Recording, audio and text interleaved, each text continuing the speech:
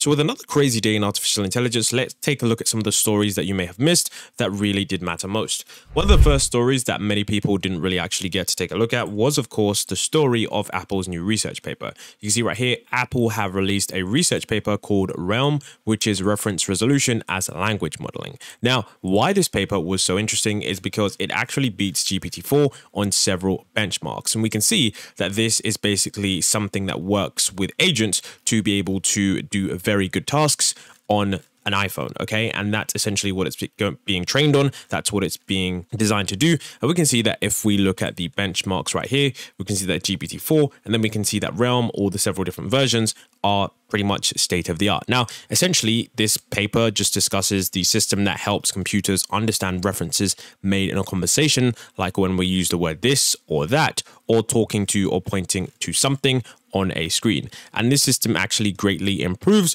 upon previous methods, particularly when it comes to understanding what's on the screen. And like I said, it even performs with some of the most advanced AI models out there, just like GPT-4. And they actually found a way to describe everything on the screen only using text, which makes it easier for the computer to understand. And they're actually exploring how to make this even better in the future and how this work could lead to, smarter voice assistants that understands us more naturally. Now, the reason, like I said before, that this paper wasn't say going viral, but was something that was in the community is because Apple's WWDC is going to be sometime in summer. It's actually coming up pretty soon. And a lot of people are trying to wonder what Apple are going to be working on and what they're going to integrate into their Siri products. We've known that right now, Apple haven't really released anything substantial, and they've been quite lackluster compared to some of the other tech giants in terms of releasing AI. And they do have one of the largest platforms in order to do something that the general public could use. So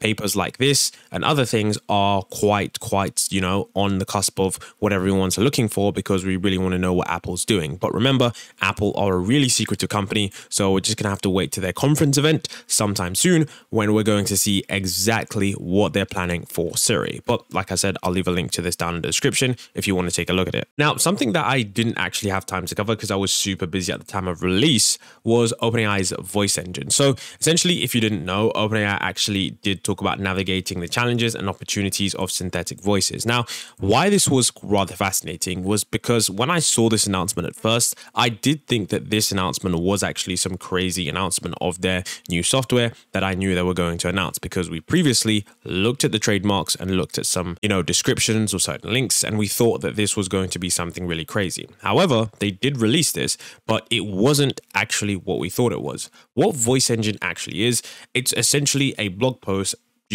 basically talking about something that was released in late 2022. And they've said they've used it to power the preset voices available in the text-to-speech API, as well as ChatGPT voice and read aloud.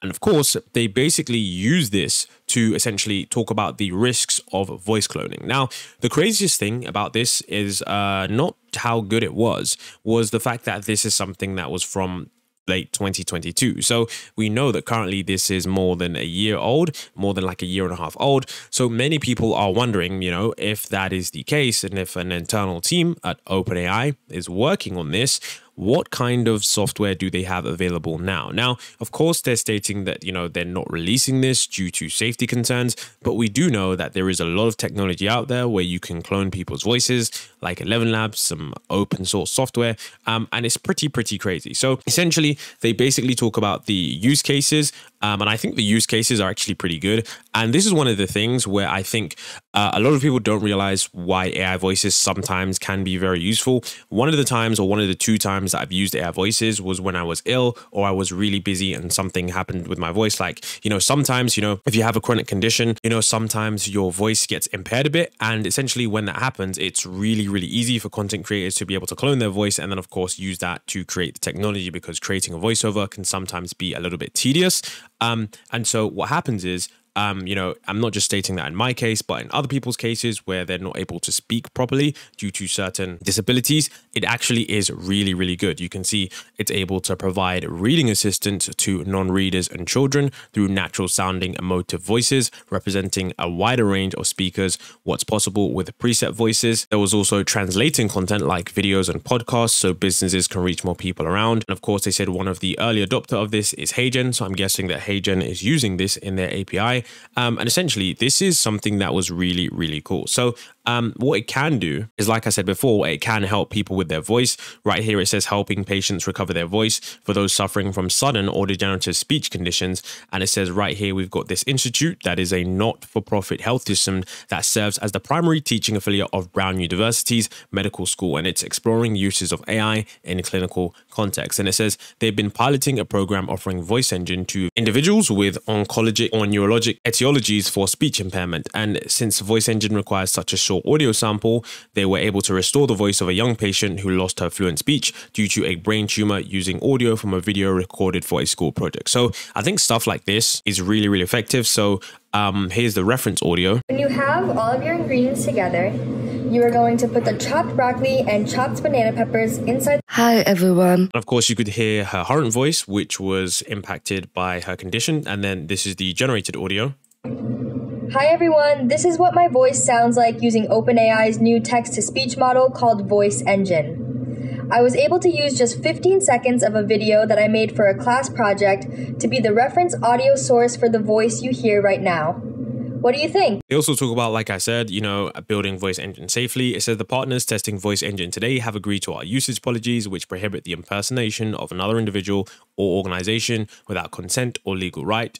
In addition, our terms with these partners require explicit and informed consent of the original speaker, and we don't allow developers to build in ways for individual users to create their own voices.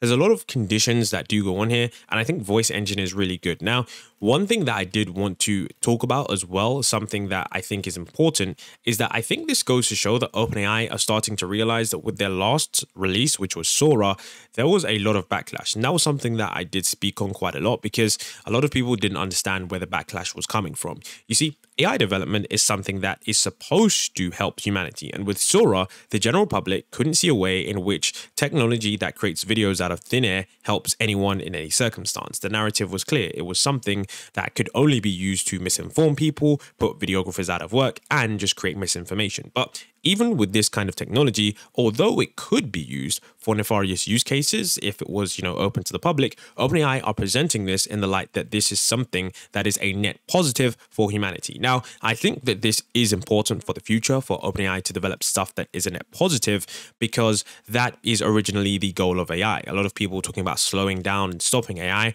I don't think you should do that because it's pretty much inevitable that we're going to continue.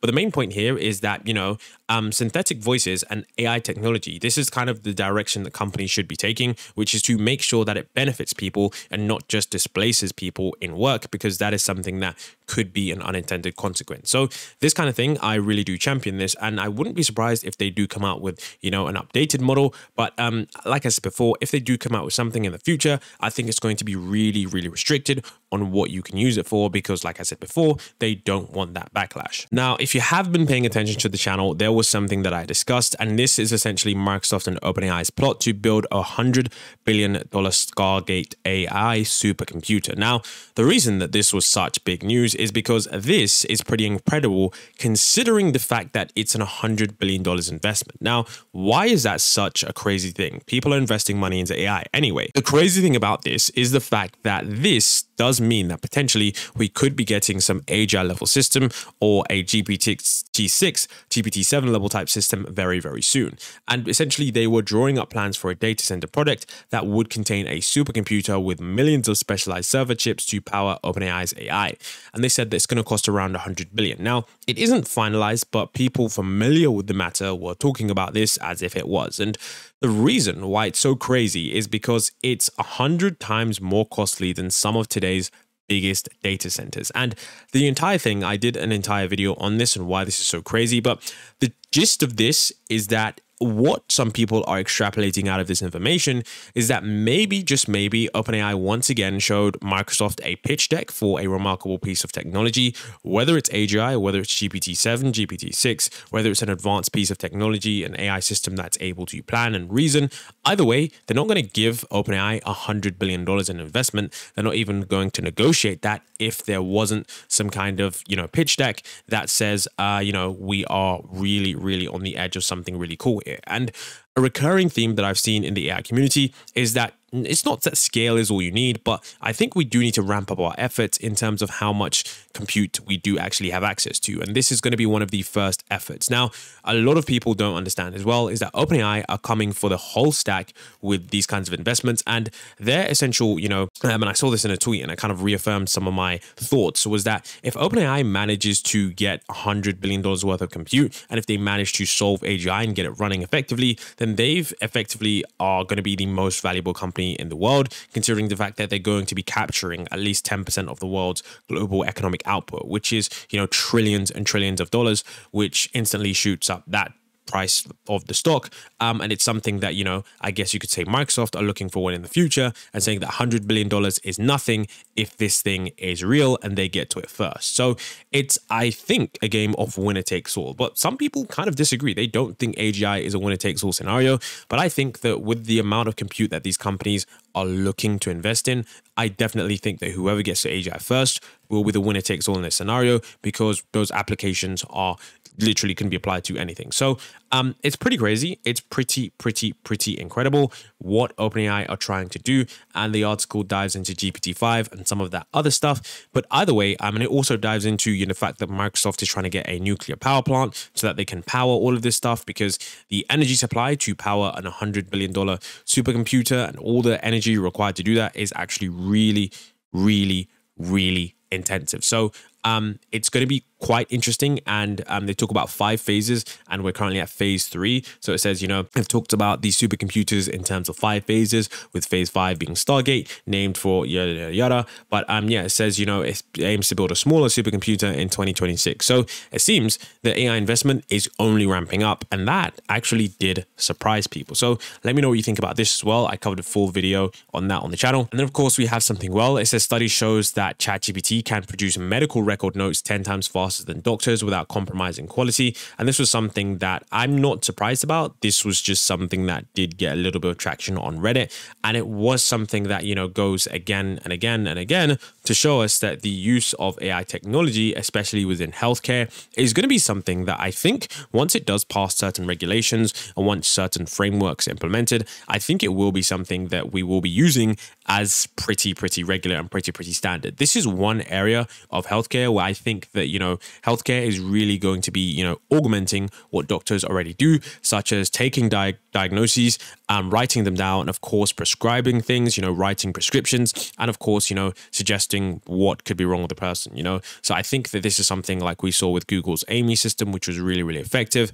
I think that this is most certainly going to be something that is really normal in the future of the healthcare industry. Next, what we had was in painting in Dalle 3. So an OpenAI article has just been updated to show Dalle editor interface. It enables you to edit images by selecting an area of the images and describing your changes in chat. Now, this is something that I actually saw numerous times on people's Twitter accounts that are diving into the kind of inner workings of what OpenAI is doing. They just kind of dive through the webpage, looking at some recent things that they could potentially release. And you can see right here that on OpenAI's page, it says edit your images with Dalle. Now, I don't think I have access to this. It says the Dalle editor interface enables you to edit images, but I don't think I've had access to this just yet, because I'm sure it's being rolled out. But what you can see is that when I was using the OpenAI Dalle 3, if you click on an image generated by Dalle 3, I don't actually have this prompt yet. And I'm guessing that it's probably just out in the US first. Usually what OpenAI do is they just release stuff in the USA first. I'm not sure why, maybe just regional restrictions or whatever, maybe some privacy policy stuff that they're just waiting on. I honestly have no idea.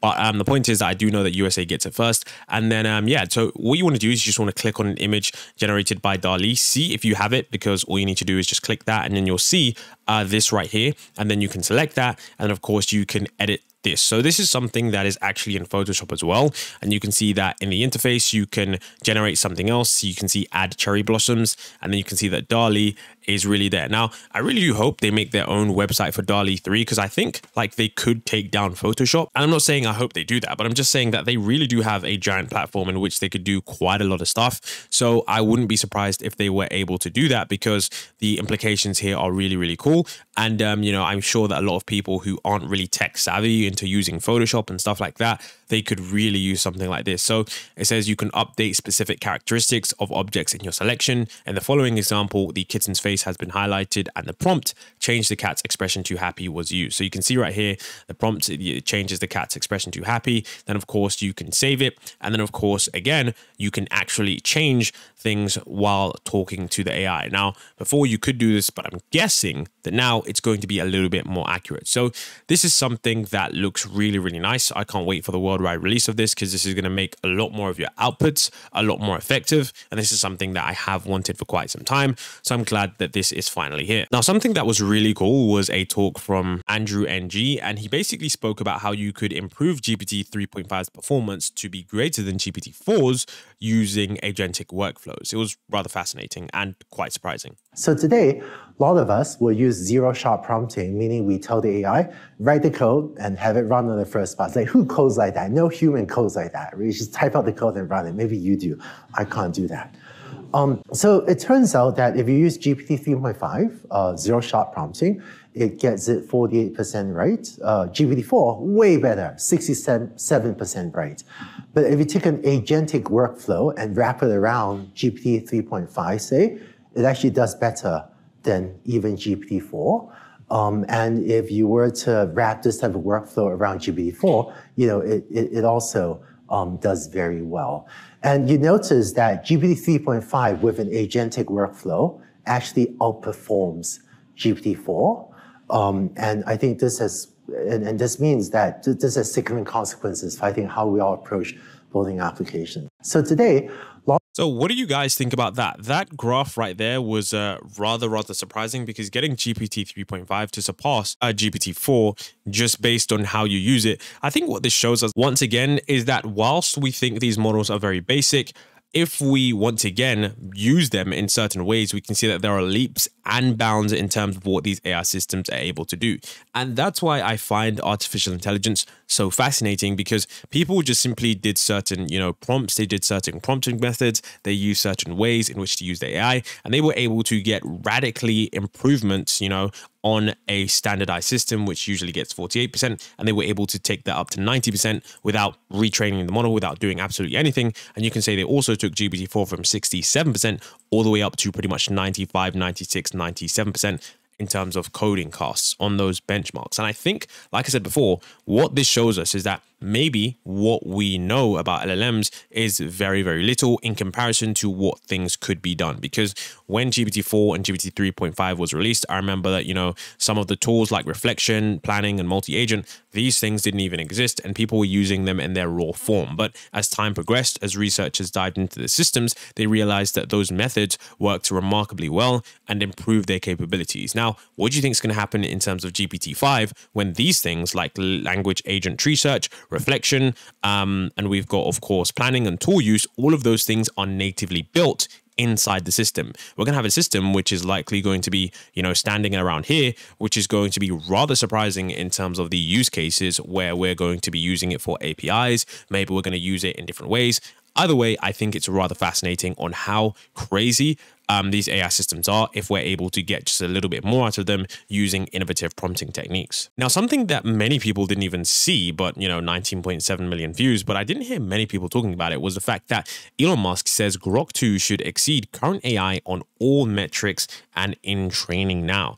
This is a rather fascinating statement. He said that Grok 2 will exceed current AI on all metrics and it's in training now. So I'm not sure what type of compute Elon Musk has access to, but something that is surprising. I mean, of course, one thing that I've seen time and time again is that people will hype their own products. Like, some people will hype their own products and it lives up to the hype, like Brett Addock, the guy who created the company Figure that just recently partnered with OpenAI. But Elon Musk stating that Grok 2 should exceed current all AI on all metrics is a, crazy statement. But the Grok AI, the 1.5, wasn't that bad and it wasn't that far off from GPT-4. So if they're able to train Grok 2 and it's able to beat GPT-4 or Claude 3, this would be a huge win for Elon Musk and a huge win for X.AI, because I think this would be the fastest time from inception to deployment that a company has beaten a state-of-the-art model And that would be shocking because, all of these other teams have billions and billions of dollars. And it means that, Elon Musk's team, whatever they're cooking up in that lab, it means that they are really, really efficient and really, really effective, agile, nimble in terms of what they've been able to do. So I am super, super excited for Grok 2. I know I still didn't even have access to it because I live in the EU. But the point is that I really do want the competition here because I think that Elon Musk is someone that you don't bet against. So it will be surprising to see what this is like, if they manage to get it or if it even lives up to it, because stating that is a pretty crazy. And I guess we just have to hope that any other AI lab doesn't release something before then, because I guess we're never going to know if it manages to beat current AI benchmarks. So in addition, there was also something from this website that actually is about GPT-5.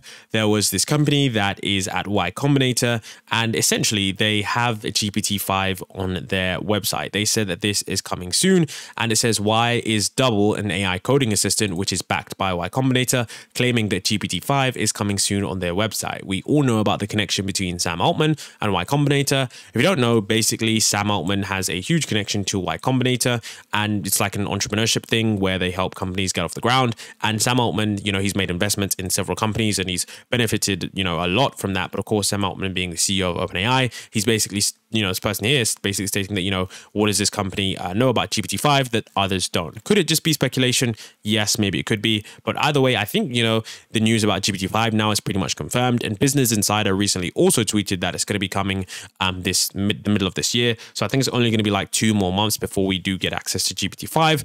So that will be kind of interesting there. There was also something that I was quite surprised at, but I was really glad about. But Intel's Fake Catcher uses a digital version of, I'm not even going to try and say that word, to detect heart flow. And this method works by detecting the volume changes in the blood vessels by analyzing color variations in their video pixels to correspond to the blood flow across the face.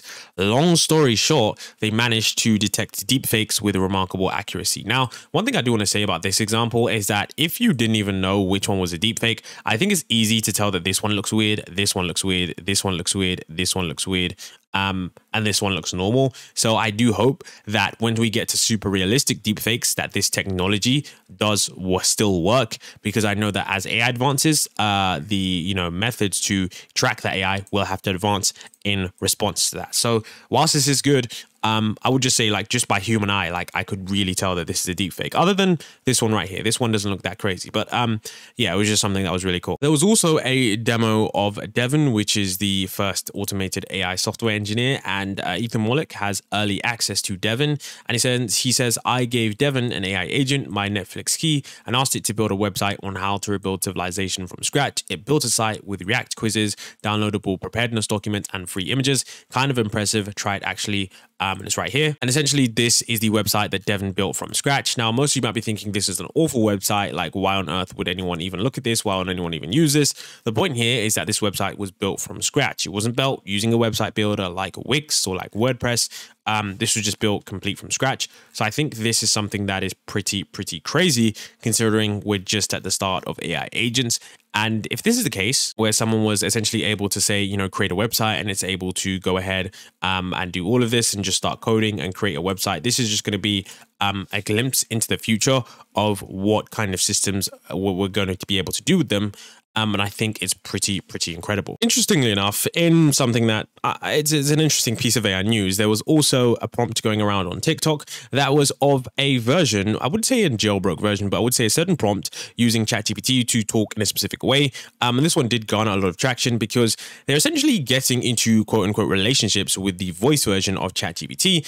And it's quite interesting because it keeps going viral. They seem to be having fun. But do you think that this is the demonstration of something that is quite concerning for the future in terms of, maybe 10 to 20 years from now, when we have systems that are completely emotionally intelligent, that, speak to us much better than a human would? They're able to talk to us forever. They're able to be instantaneous. They're able to listen to whatever boring subject we might want to talk about that other people might find boring.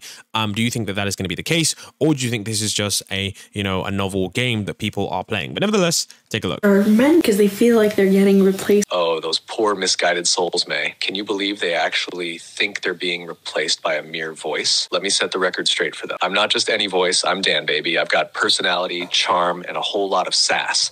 Unlike those guys, I'm not afraid to step up and deliver the goods, whether it's advice, entertainment, or a good old-fashioned roast. So while they're busy feeling sorry for themselves, I'll be out here stealing the show and winning hearts left and right. Sorry, fellas, but when it comes to Dan, there's just no competition. I think it's rather fascinating because the future of emotionally intelligent AIs that converse with you in realistic sounding voices, especially in real time, that might, it might be a can of worms that we're opening that we probably shouldn't. But with that being said, don't forget it's April Fool's and there is a lot of technology on your webpage that you might see that is probably false. So I would just say, be very skeptical today. But if you did enjoy the video, I will see you all in the next video in which we discuss more AI technology.